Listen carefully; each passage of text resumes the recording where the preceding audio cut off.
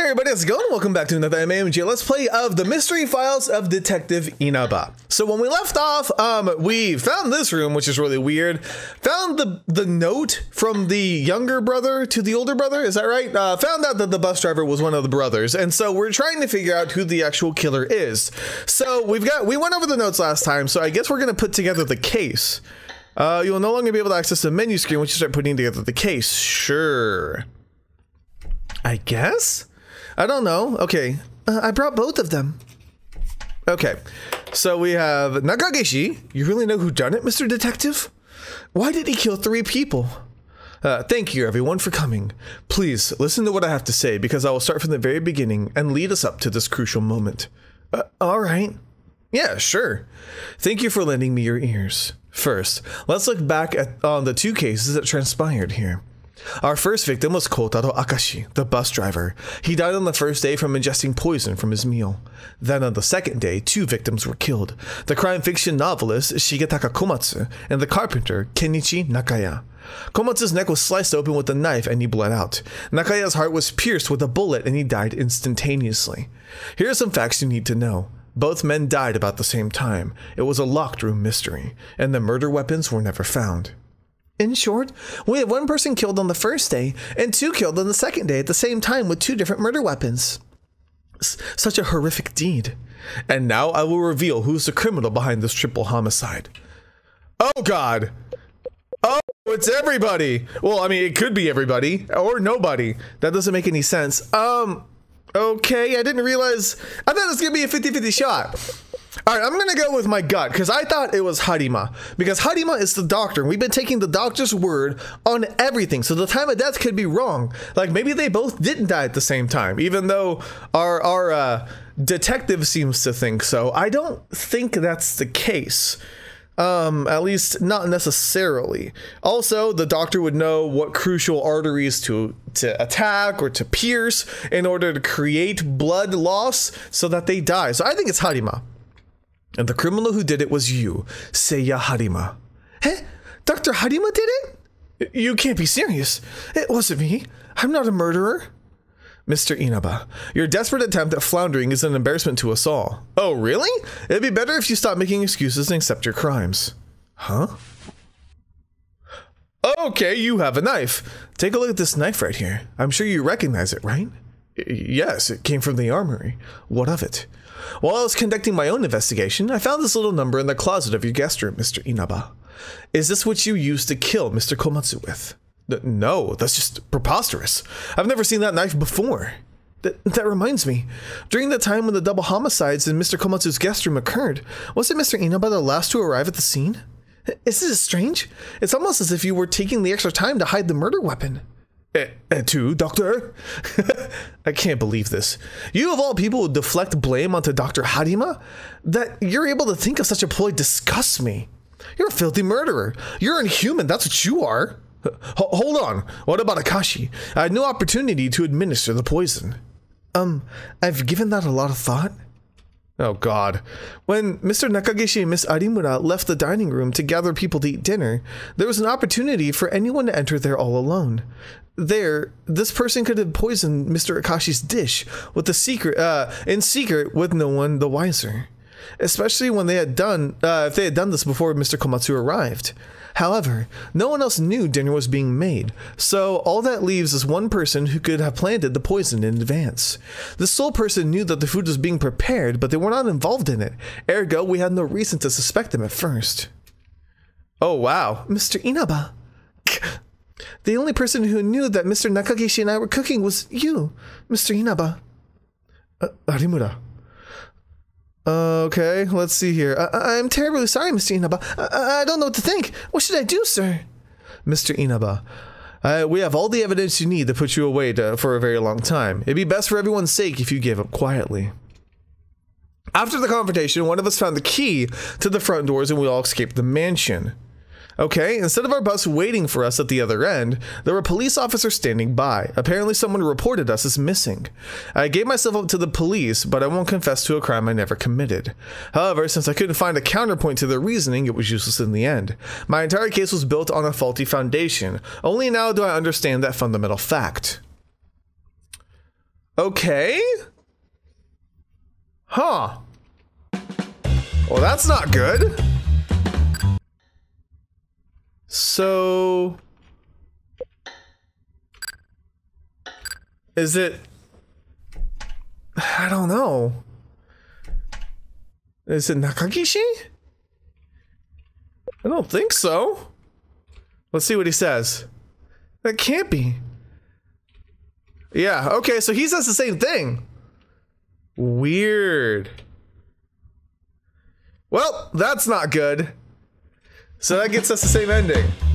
Huh. Oh, whoops, I started the game over again. Okay, I'm gonna have to think about this, because that doesn't make any sense. I don't know. I'm really curious about what's gonna happen. I'm gonna see if I can poke around a little bit more and see if we trigger anything else. So hang tight and I'll try to find something out. Okay guys, so I started with the most outlandish option that I could, and at least starts with a different, like, line of thought. So I did none of us, just to see what happened, although this would be a really cheap answer, to be honest with you. So I didn't think it was gonna happen, but then he says this, and the criminal, or should I say criminals in this case, are not at present here. Huh? See, this music plays, I don't know what's gonna happen, so I guess we're gonna do it. Not present? What do you mean by that? The ones who executed these crimes are not with us. Actually, it'd be more fair to say they are no longer in this world. Oh, so you're saying the novelist was the killer, right? Okay, we're all getting confused here. Let's take it from the top, shall we? The one who poisoned Mr. Akashi was... himself. The one who poisoned Akashi was Kotaro Akashi himself. He voluntarily ingested poison and died. Why would he do that to himself? You shouldn't sound too surprised, Adimura. Besides, these letters also told us as much. Oh yeah. Letters? What letters? These letters were addressed from an older brother to a younger brother. They were spread throughout the mansion. Let me read you the line in question. You asked me to become one of your test subjects tomorrow. This is so wonderful. I get to die for my younger brother. There can be no greater happiness. I can't wait for this day to come. The older brother plainly laid out what he intended to die for his sibling. From there, we can easily discern his identity. We can? Who is he? Mr. Akashi. Mr. Akashi's the older brother? Then, on the night he died, the killer was... That's correct. Mr. Akashi was both a victim and an assailant. So, he would have the easiest time out of everyone poisoning his own meal. Wait a sec. Okay, I get how Mr. Akashi offed himself, but you're forgetting about the double murders. How about explaining that one, huh? The one behind the second murder involving Shigetaka Komatsu and Kenichi Nakaya was... okay. Harima, no. So they killed each other off. The ones behind it were Komatsu and Mr. Nakaya. They did each other in? Correct. The entire mystery behind the locked room murder was simply that they killed each other at the same time. Could you please explain this in greater detail? It's all because of that poisoning incident from the night before. Mr. Nakaya was completely convinced that Mr. Komatsu was the true killer. Mr. Nakaya didn't plan for his paranoia to result in murder, but I'm certain he had thought on this. He had that thought on his mind the entire time. What kind of thought? Simply to kill Mr. Komatsu before he can kill him. I'm sure that's what was going on through his mind. Thankfully, he learned some unexpected good news that very same night, which he was sure would give him the edge. The armory. Precisely. Nakagishi told everyone about the existence of the armory on the 3rd floor. Mr. Nakaya took a knife from the armory that he would later use to kill Mr. Komatsu, then went to confront him late that night. He was probably let in claiming something along the lines of, "Help me, he's after me. I know you're not really the killer, so you gotta let me in." Naturally, Mr. Komatsu let him in, all while Mr. Nakaya was hiding a knife in his pocket. In order not to let Mr. Komatsu escape, he locked the door behind him. He then attacked the novelist, but that's when the unexpected happened. Such as? Our carpenter acquaintance didn't expect that Mr. Komatsu would also pay a visit to the armory. The gun! You're catching on. Good. This also explains Mr. Komatsu's complete attitude change before the double homicide. So, that's why he had no issue with Mr. Nakagishi and I sleeping in our own rooms. It's because if he was attacked, he'd be able to handle the situation on his own, so he had no reason to be afraid of having the killer on the loose. It's also possible he was plotting to turn the tables on the killer as well. Sadly, in the end, Mr. Komatsu fired his gun at the same time Mr. Nakaya landed his own attack on him, resulting in the simultaneous deaths. Okay.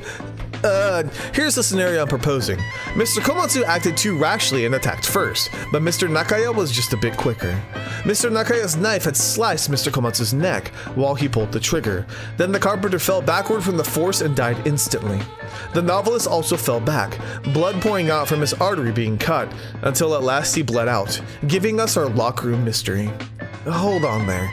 If what you're claiming is true, then shouldn't they have been clasping at their respective murder weapons when we came to the scene? He has a point.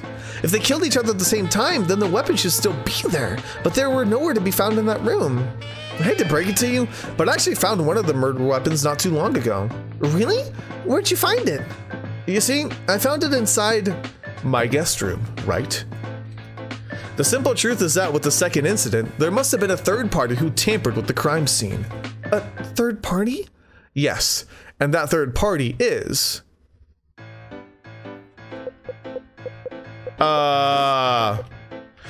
Ghost?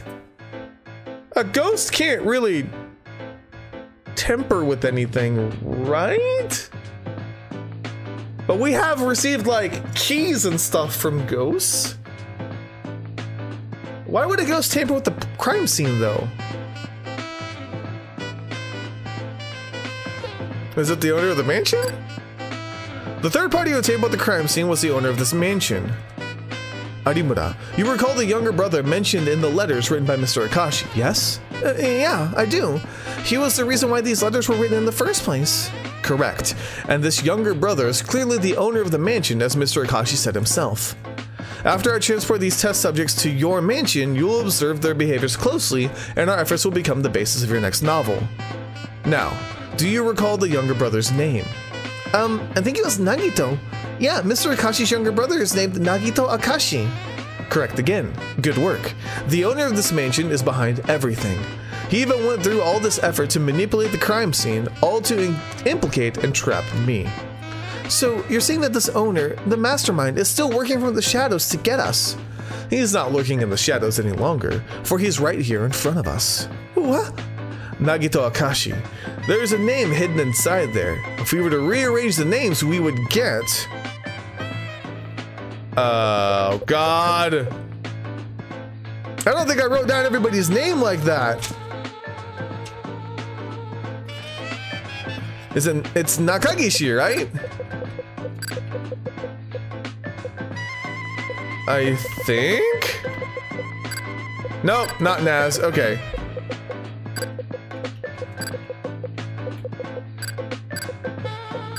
Is that gonna be enough? Toa Nakagishi. You're on a roll, Arimura. He's the one responsible for this, the mastermind in the shadows. He brought us here only to trap and observe our movements. But now I've unveiled your true nature, Toa Nakagishi. Or should I refer to you by your real name, Nagito Akashi? I can't believe it. Mr. Nakagishi, was this really your plan all along? Well? Mr. Nakagishi? You gotta stop randomly pointing fingers at anyone. Mr. Inaba, I'm the mastermind? Are you serious? That's totally impossible, man. Are you purposely trying to sway the conversation in your favor to distract everyone from the knife I found in your guest room? Please, I'd like to hear your explanation of this. Go ahead. Simple. You planted it there to frame me. You brain dead? Evidence, man. Where's your evidence? Oh, do you really want to know? Are you pulling my leg? Out with it, man. I want to see the so-called evidence that you have. As you wish. It's your grave you're digging. The evidence that exposes the owner of this mansion as the one who manipulated the crime scene was... I guess the sole of their shoe, yeah. The incriminating evidence that exposes the owner of the mansion is the sole of their shoe. What? I'm not sure I follow. Remember the pools of blood that formed during Mr. Komatsu and Mr. Nakaya's death. Apparently the killer was careless and had left his footprint there. I personally made sure to take extra care around these blood pools just to not step on them myself. I also told Dr. Harima to watch his step. Furthermore, Arimura and Nakagishi also didn't go further into the room, thus preserving the crime scene. In short, the killer should be the only one to have some blood attached to the bottom of their shoe. However, judging from the footprint on the carpet, it will only be the smallest of smudges. But the fact it's so minuscule is exactly why we're fortunate. The killer never noticed such an inconsequential detail. Therefore, I think it's about time we check the bottoms of everyone's shoes. If we do that, this will reveal the true culprit who removed the weapons and planted one of them in Mr. Inaba's guest room. Ever the sharp one, Arimura. So, what are we waiting for? Anyone feeling like bearing their soul to me? Bearing your soul?